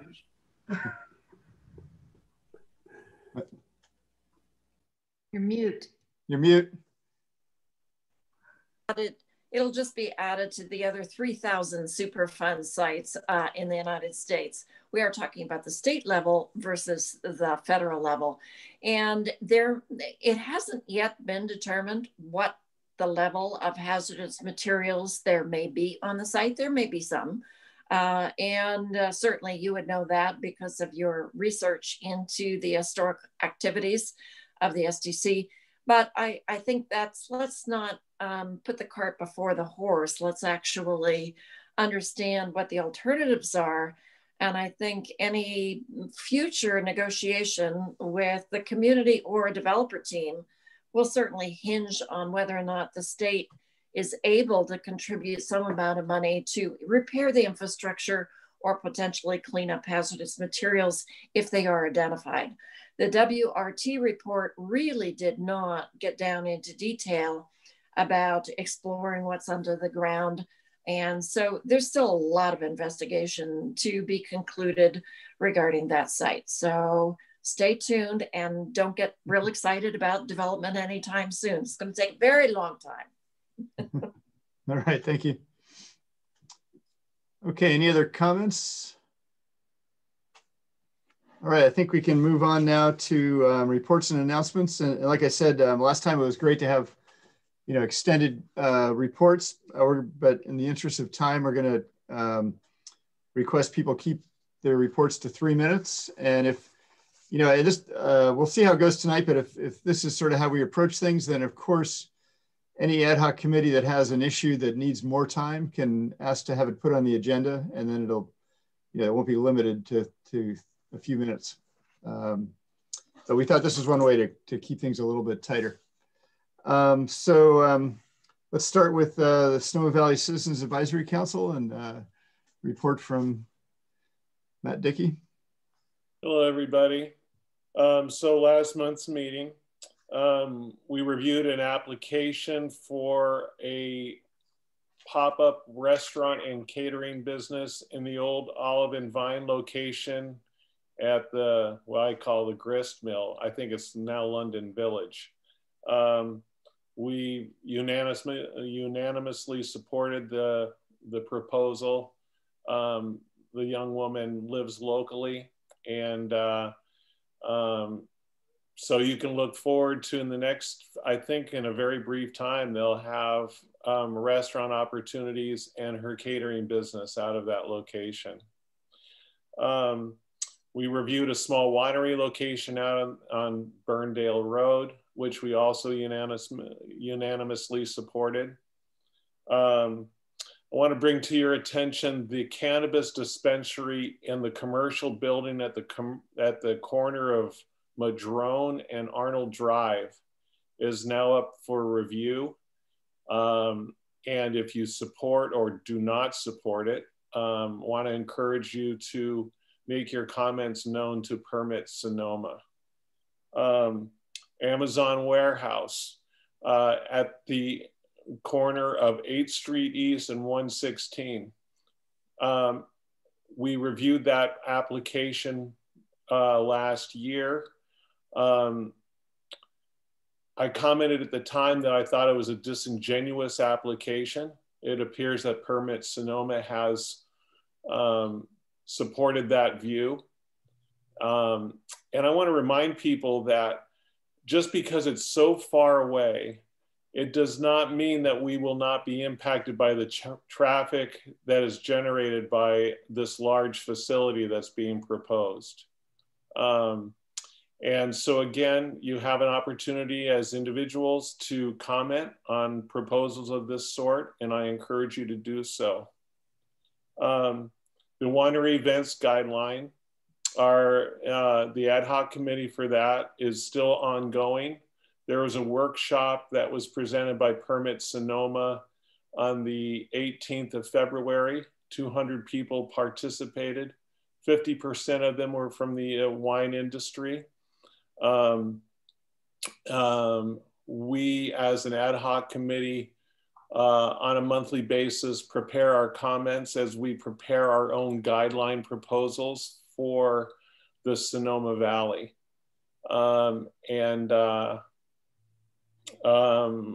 In deference to time, if you're interested in those comments, I can send you the minutes from the meeting that we had last month. And that's the end of my presentation. Thank you. 3 minutes on the dot. Let's see. Since just as a comment, Arthur, you may want to put the time thing up on somehow so that we can monitor it as we go. Yeah, or at least interrupt us if we start to go over. Yeah, you know what I told Ariel is let's see how it goes, and if it gets up to about 5 minutes, then I'll jump in and say, you know, that's enough. But let's see how we self-police first. I'd rather do it that way than have the clock up, but we will if we need to. So next I have Glen Ellen Forum. Since Melissa's not here, Council Member Narda Morgan, do you want to? Is there any more you'd like to tell us about the forum at this point? I was not at the last meeting. Oh no, I was at the last meeting. There was Stephen Sorkin who came in and talked a little bit about the building, that the garden court and the mercantile. Sounds really wonderful. And the really exciting thing that was happening around that is that a young woman, artist, is going to be painting a mural on the side of the building that depicts Glen Ellen. So that's going to be, her name is, I think, Maria de Los Angeles. Yeah. Really wonderful. I'm actually going to meet with her tomorrow night. And it just sounds like a really exciting project. So that'll be a fun thing for our town, I think. Yeah, I agree. Yeah, I talked to her last week, and yeah, I'm excited to see that happen. Yeah. Let's see. So next is communications ad hoc. So that's I'll take that one. That's myself, Council Member Handren, and Council Member Dowling. And so we've been making some progress. Council Member Handren is working on the Facebook page, so we'll have that. I'm not sure what the timeline is on that, but we're working towards that. It's up and oh, it is up. Running, okay, and great. Everybody, please join the group. Okay. And if anybody wants to be an administrator, I'm happy to make them a group administrator. Great. Thank you. Mm-hmm. So that'll be good for communications. I contacted, each one of us is contacting, trying to contact at least one community group each month and then have a meeting with them and have a listening session. So I contacted Valley of the Moon Alliance, and I'm going to meet with them next week. I'm going to attend their meeting and just mostly, tell them about the MAC and then just hear what their concerns are. I've also mentioned the MAC to the Kenwood Ed Foundation. I'm on the board there. So at some point I'll be, asked for some time at one of their meetings. Something that happened today that was kind of neat was we got a flyer from Karina, blanking on her last name, but Susan's liaison to the Latinx community, and a flyer about vaccinations, and so also financial help for people who've been impacted by COVID. So contacted Vicki, and so she's taking some flyers over to the Madrone Apartments, and we thought that would be a good way to do an initial outreach to the Latinx community. Melissa's working on the Kenwood Press, so that's that's a big part of our outreach.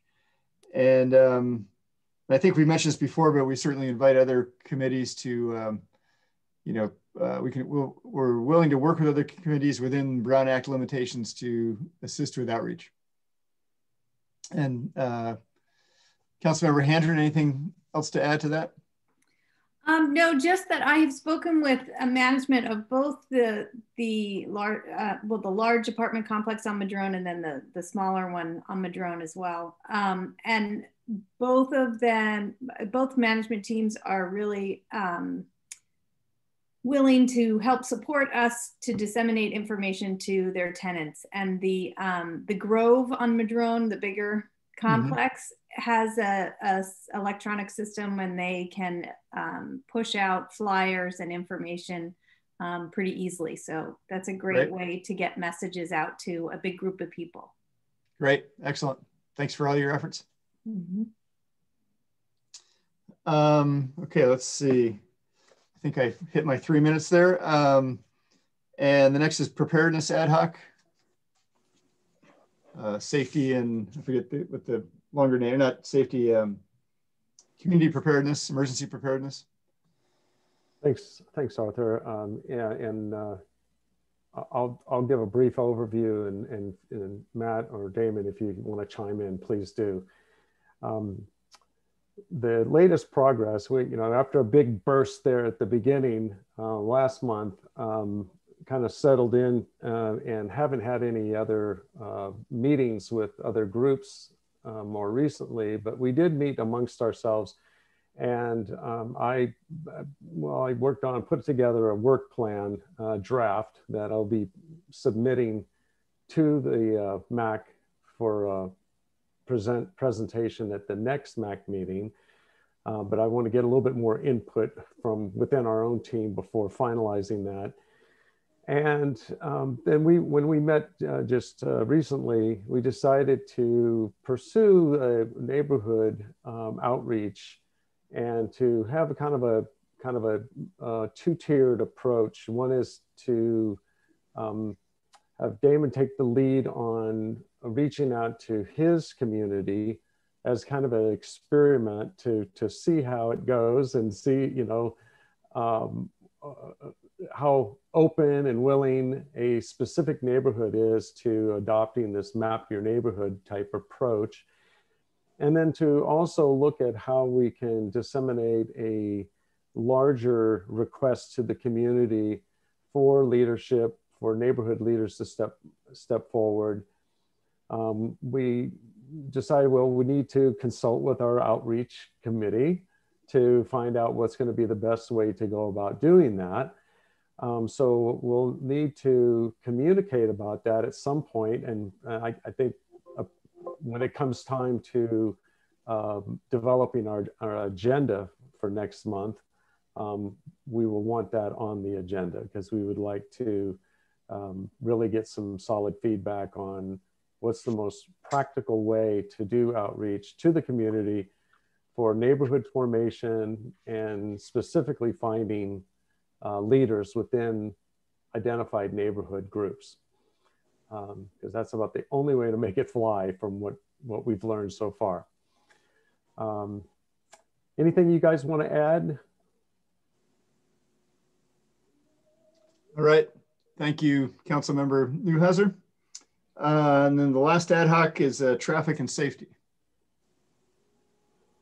Yeah, thank you. We don't have much to report this month. We are really still trying to gather information about sort of recent history through the now dormant Glen Ellen Traffic and Safety Committee, and just obviously trying to understand. There's a lot to understand at the county level. We just heard some of that tonight with Johannes and Janice's presentation, really trying to understand more so we can figure out where we might have some impact. So no big report there.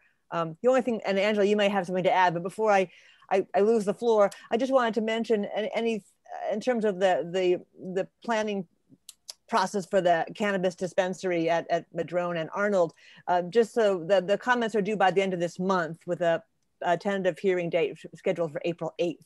So maybe I can figure out how to get that on the Facebook page if anyone wants to make comments, but I just wanted to give you some dates around those, around that dispensary. Angela, anything else that I should cover? Yeah. We are going to meet with a couple of people in the community. One is Nick Brown, and we're trying to schedule that. And I didn't tell you this, Kate, but I reached out to Gary Johnson, the fire chief who works a lot on traffic and safety issues, and he might be meeting with us. So we're, as Kate said, we're trying to gather information and you know, create our committee here moving forward. Yep. All right. Well, thanks to both of you for all your efforts. Yeah. Councilmember Handren. Kate, if you, and I can ask you later, but if you have a flyer about that cannabis meeting, I can forward it to the managers of the apartments on Madrone as well. Great. I have a permit email, which is not super clear. So I'll figure something out. Yes, thank you though. All right, thanks. Okay, and any public comments on what we've been discussing in our updates? It does look like Jay Gamble is raising his hand, so I'm going to allow him to talk. All right, welcome, Jay. Hi there. I'm sorry if there's an echo. I can't fix it. Can you hear me okay? Yeah, we can hear you good. Yeah. Sorry about that. There will be a story on the new dispensary hearing coming up in the Kenwood Press. It should be out by the 15th, if that helps. If you get any information you need or call me. I've got a bunch of documents that I've been digging up to write the story. So if I can help with that in any way, let me know. Just email me. That'd be good. A passing thought, I guess for Matthew, on the, somebody was talking about utilities and getting the underground, and particularly the cable coming down Highway 12 and the lack of it. There is fiber optics coming down Highway 12. It exists. If Sonic wanted it, they would have to lease it from Comcast. They're required to go to enter those leases. They're not required to give it away.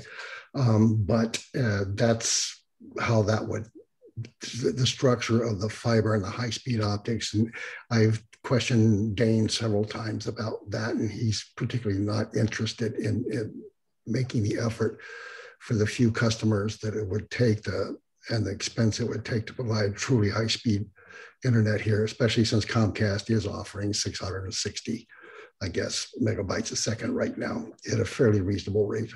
Not reasonable, but that was a comment I wanted to make when that discussion came up. But again, Vicki, glad to help with that. That was kind of a sneak attack when that showed up on February 26th. Anyway, that's all I got to say. Nice meeting, guys. Thanks, Jay. Good to see you. All right. Well, I believe any other public comments? I'm not seeing anyone raise their hands. Okay. So consideration of items for a future agenda. Bylaw update coming in April, name change and some other cleanup. And then let's see. I did take down marks in the minutes since I'm double duty tonight. I did take down Councilmember Newhouser's. I summarized it, Councilmember Newhouser, as preparedness ad hoc work plan and outreach study session. That's how I just took notes on that, but I just did want to let you know that that is on the minutes officially, and we will consider that for April. Yeah. I made a note about that too, so we'll get that on the agenda. And then there was I'm not sure if I totally understand this. The note that I have here says alert and warning presentation potential. Ariel can talk about. Supervisor Gorin suggested try to gauge if there is some interest. I guess this is emergency alerts and warnings. Is that right? Yeah, so I can mention it and then Supervisor Gorin can flesh it out a bit. But essentially, we have an alert and warning. It's a subset of emergency management. And I know early in our tenure as a MAC, we did have Nancy Brown from the Department of Emergency Management came to talk about evacuations and preparedness topics. So I guess emergency management, and that would be Chris Godley and some other folks. It wouldn't be Nancy, but they're bringing, I'm not sure if it's just a factual update or what it is, but they're bringing that program before the Board of Supervisors. And Supervisor Warren was briefed on it, and she thought it might be a great thing for the MACs to hear. There really isn't, you don't have to do it in April. I think it would be after it was heard at the board anyway. So if we want to bump it to May, that's your prerogative. But I think it's something that she thought that you would be, that you would all be very interested in. Supervisor Warren, do you want to add anything to that? No, you did a great job, Ariel. I know that community preparedness is a priority of yours, as it should be, living in Glen Ellen and Kenwood. And this is an opportunity for the community preparedness team, Office of Emergency Services, to come forward to the board to talk about where we're going with alert and warning systems. And I know they're later on in the year, they will be coming forward with an item talking about evacuation routes.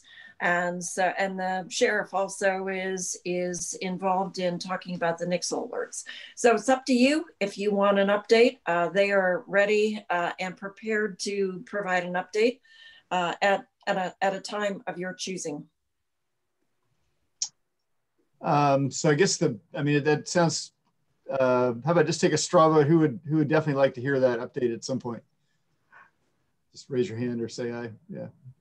So, okay, so everybody's interested. So the big question is, do we want to have it next month or do we want to wait a little bit? I mean, my thinking on it is maybe wait a little bit until we're getting a little bit closer to fire season and we'll really have people's attention. Although one thing I will caution you, I mean, May is not fire season, right? But all of these emergency management folks, if it's fire season, they are not available to do community presentations. No, I would. Yeah, I wouldn't think of going past probably July or August at the very latest. I wouldn't push it past July. I think. Yeah. How about if we did it in June? That sounds good. I think we want to do it well before. We don't want to be scrambling around and have them cancel on us. Yeah. All right. Well, straw vote to have that in June. Put that on the agenda for June. Raise your hand or. Okay, so we'll work on that. Put that one on the June agenda. We'll check in again in May, but that's that sounds good. All right. Any other topics for the agenda next month? Yeah, Councilmember Narda Morgan. This is not a topic for the agenda, but it's a question I have. Is there any way we can know how many participants were here this evening? And do we have access to that to see who they are? I think you do. So I think we had 6 or 7 at the height. Right now we have 2. People do tend to drift off on meetings. If you, or maybe you have to be a co-host. So no, I can see them. You can see them? Okay, so on your side panel, you should see something that's called participants, or there should be somewhere you can click on participants. And you can toggle between panelists, which is all you guys, and the attendees. And Jay Gamble is raising his hand. Thank you. Yeah, got it. Okay. Yeah, Jay? First, are there any other additions to the agenda, or can we go to public comment? Yeah, I'll just say that I saw 16 on the number of participants at one point, so that I think you're right. There were probably about 7 people attending, which I think that might be a record for us. So that's good. Yeah, that's great. I can't see that at all on my screen here. I saw no participants at the side, and I don't see any way to participate whatsoever besides raising and lowering my hand. Yeah, so, that's because you're an attendee, Jay. Unfortunately, that's how we got to do it for the Brown Active meetings. So I was addressing the panelists. So there's panelists and attendees. Okay.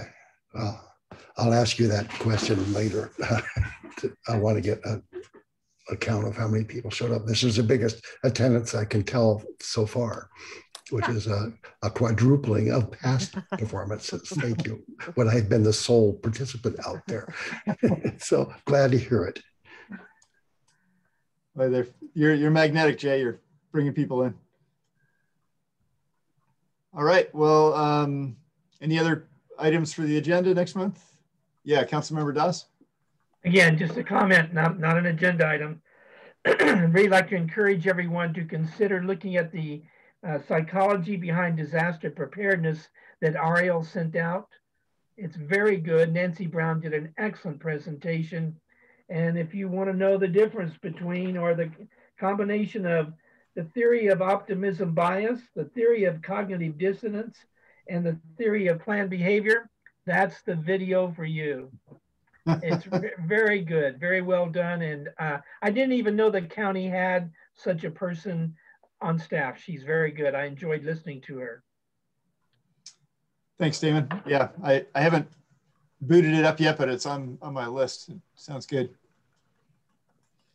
All right, well, I think any last chance for comments or agenda items? Well, we did pretty good, 2 hours and 10 minutes. That's not bad. So I'm going to call them. Let's see, do I have movement to adjourn? I move that we adjourn. And I have it Second. Moved and seconded. So the meeting is now adjourned at 7:40 p.m. And thanks everybody for coming, and good to see you all. And see you next month. And thank you everybody. Be safe. Yeah. Thanks all. Bye. Stay healthy.